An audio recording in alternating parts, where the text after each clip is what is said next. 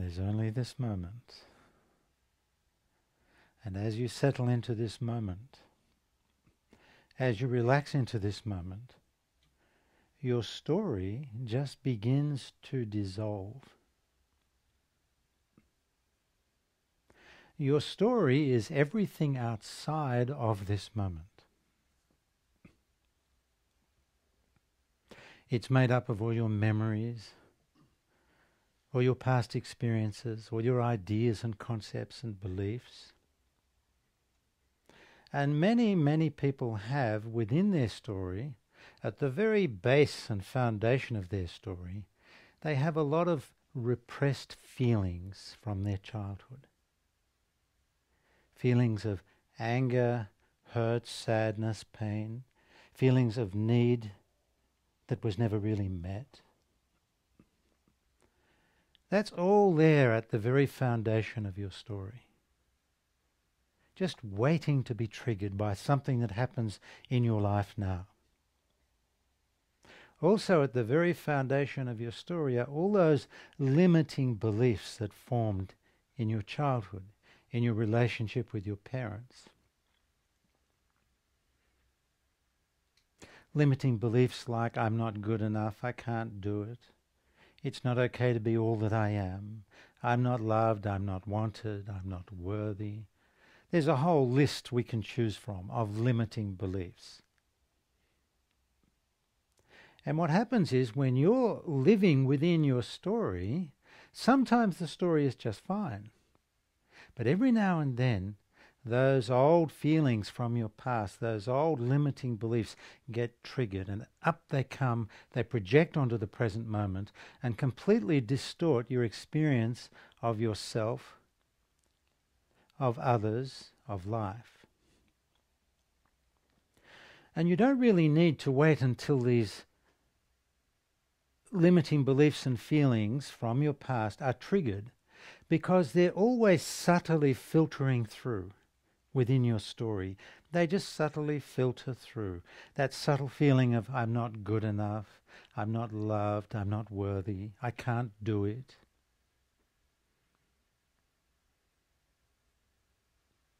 These things subtly filter through and in a sense colour every aspect of your life. They prevent you from being all that you are. In a sense, they keep you imprisoned within a very, very limited existence. That's your story. Now, in the story, you have your painful past, your limited past, but you also have a hopeful future. That's all within the story. You remember a painful past, you project forward into a hopeful future, hoping that it'll get better. Maybe one day you'll be good enough. Maybe one day you'll be loved, you'll be worthy. You'll be accepted. Maybe one day you'll be successful. This is all unfolding within your story. It's the past and future, and it's all a great illusion. And to the extent that you're lost in your mind, in a sense imprisoned, caught within your mind, with its endless chattering thought, you're caught in your story. You're imprisoned within your story. And you know, no matter how much you do positive affirmations, no matter how much you follow the law of attraction or other kinds of things that are available to us, there's no real escape from your story. You might improve your story, but awakening is something quite different. Awakening is not about improving your story. Awakening is awakening out of your story. Awakening out of the past and future. Awakening out of those limiting beliefs. When you're truly present, you quite literally come out of your story. Now there's just this moment. Your mind is silent. You're utterly present in this moment. Where is your story? Where are your thoughts? Where are your beliefs? Where are your ideas? Where are your memories?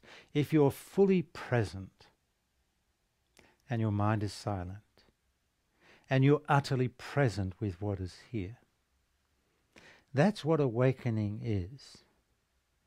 Awakening is awakening out of the past and future world of the mind, out of a world of illusion, a world of separation, into the world of now.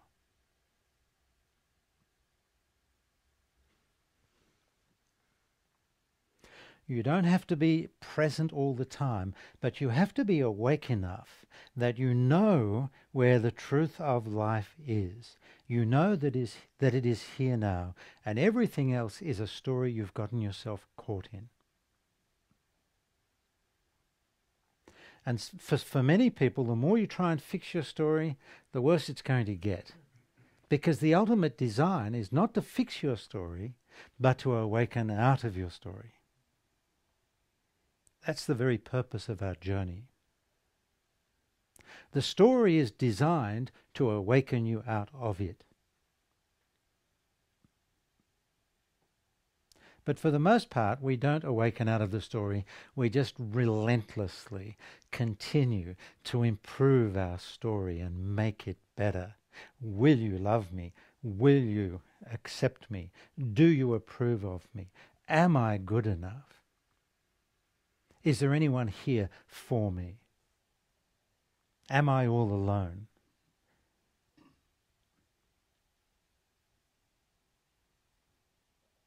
And so humanity is completely lost in a story. And it's so ironic in a way that the present moment is so available to us. So waiting for us. Such an invitation to us to come out of the story. Just be here. Be ye here as I am here, say the flowers.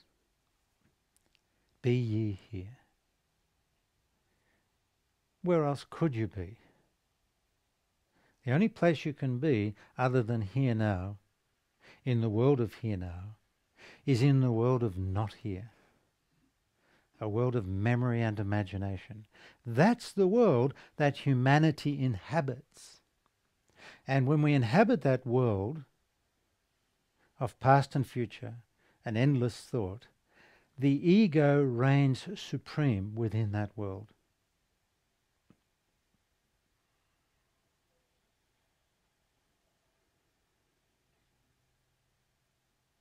So all I'm ever really doing is joining the flowers and the leaves here. I'm just joining them in inviting you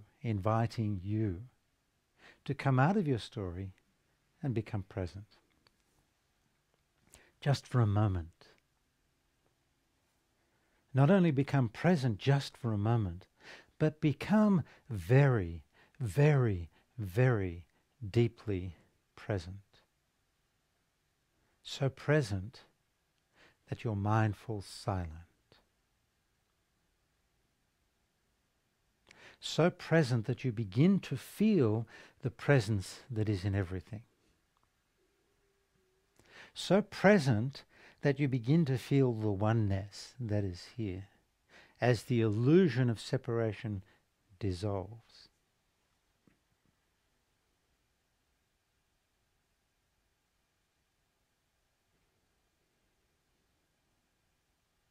That's the invitation. And once you've experienced presence at the level that I'm speaking of, such a deep sense of peace, such a deep sense of well-being, such a deep sense of love, once you've experienced this yourself, then you know. You know what I'm speaking of. You cannot know with your mind. It's impossible. Your ego will never understand this or get this. You have to know it from your own experience. Just this moment, exactly as it is. A fully present, fully conscious being, fully present with what is here. There's not even a movement of your body that is unconscious. Even if you scratch your head, you're a conscious present being as you do so. just for a few moments. Experience what it's like to be a present and awakened being. Relax here.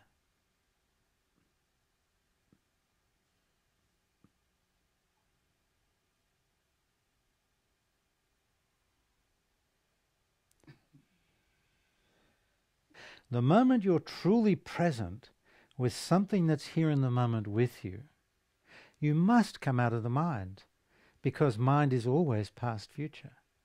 Thoughts will stop all by themselves without you even intending that, because thoughts are always past future. You don't need to try and stop thinking.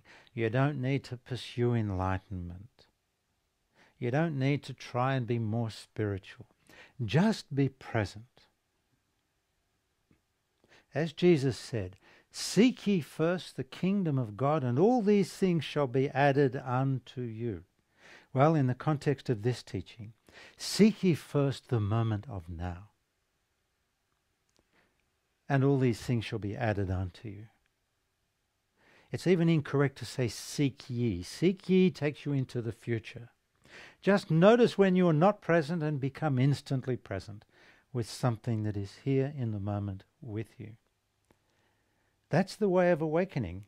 At least that's step one. Step one, master the art of being present. Deepen into presence. Relax here. Relax into the moment of now. Step two, much more complex.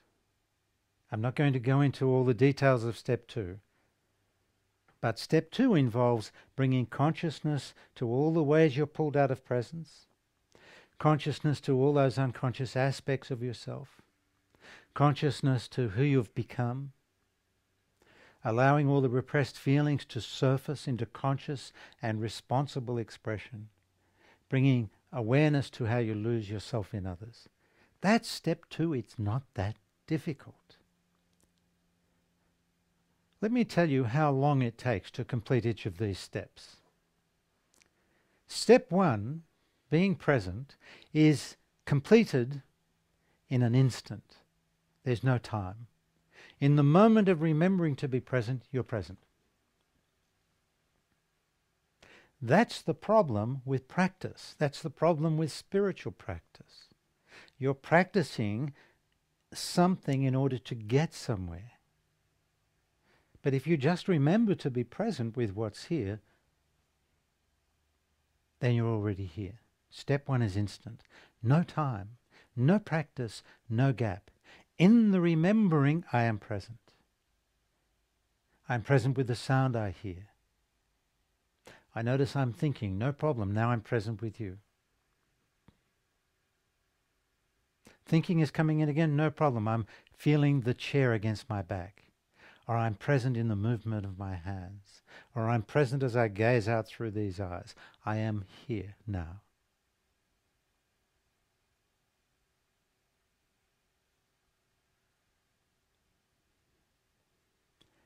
Step one, no time, no process.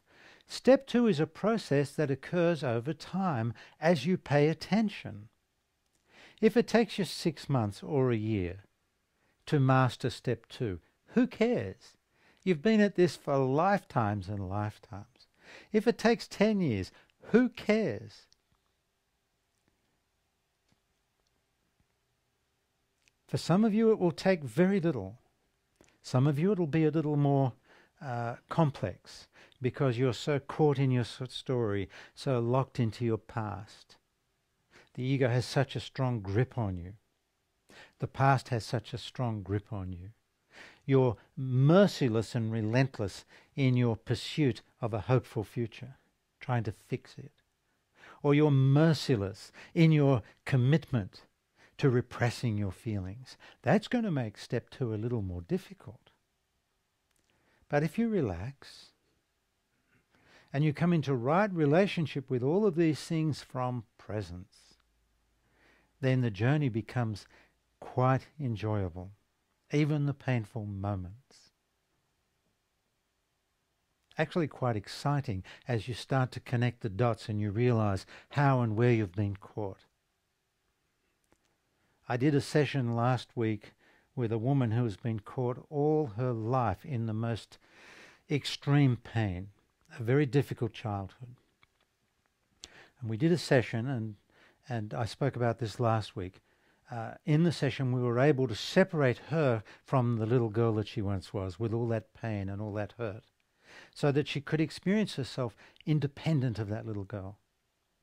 And I did another session with her today, and she's just so free, so happy. It's amazing what can happen when we can free ourselves from our story and then from presence bring love and compassion to whatever's in our story. The little boy or girl from our past, the ego, whatever it is within the story. From presence, you bring love, compassion, acceptance to it all. And you'll be amazed what happens. Once you come into right relationship with it all, the little girl or the little boy, who you've become, right relationship with those repressed feelings that you've repressed all your life, right relationship with that part of you that loses yourself in others, seeking love, seeking acceptance, fearing judgment, fearing rejection. From presence, you see, in presence, you are an eternal being, utterly transcendent of your story. It's from presence that the story is revealed. From presence, from within presence, that every aspect of you within your story is brought to consciousness. You even bring to consciousness unconscious movement. If you notice you're moving unconsciously, you bring it to consciousness. It's very, very simple.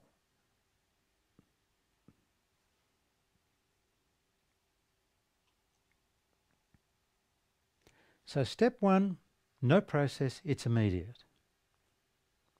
Step two, a process. Just first be present, then pay attention. Life is a mirror reflecting to you everything you need to know in order to free yourself from the story. Life is a mirror. Your friends, your husbands, your wives, your relationships, they're all mirrors reflecting to you where you're lost and how you're lost in the story.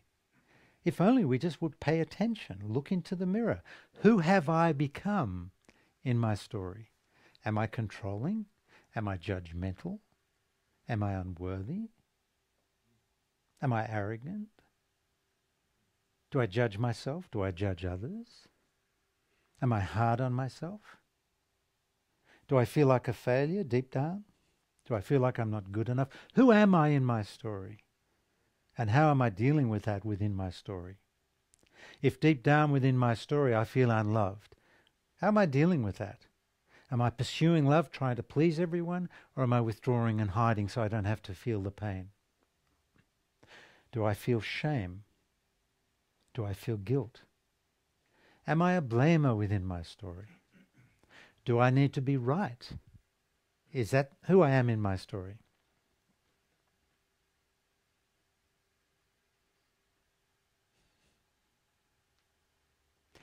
The more you bring the story to consciousness, in right relationship with it, the more you'll find yourself relaxing out of the story.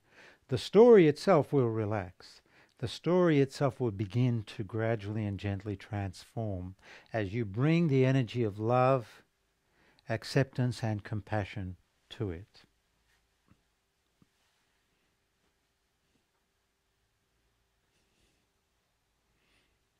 But what supports everything I'm saying is presence. The energy and consciousness of presence. You present in this moment. Who is present in this moment? I am. Who is I am? I am. That's the end of the journey. It's the end of the story. Who is transcendent of the story? I am. Who is here now? I am.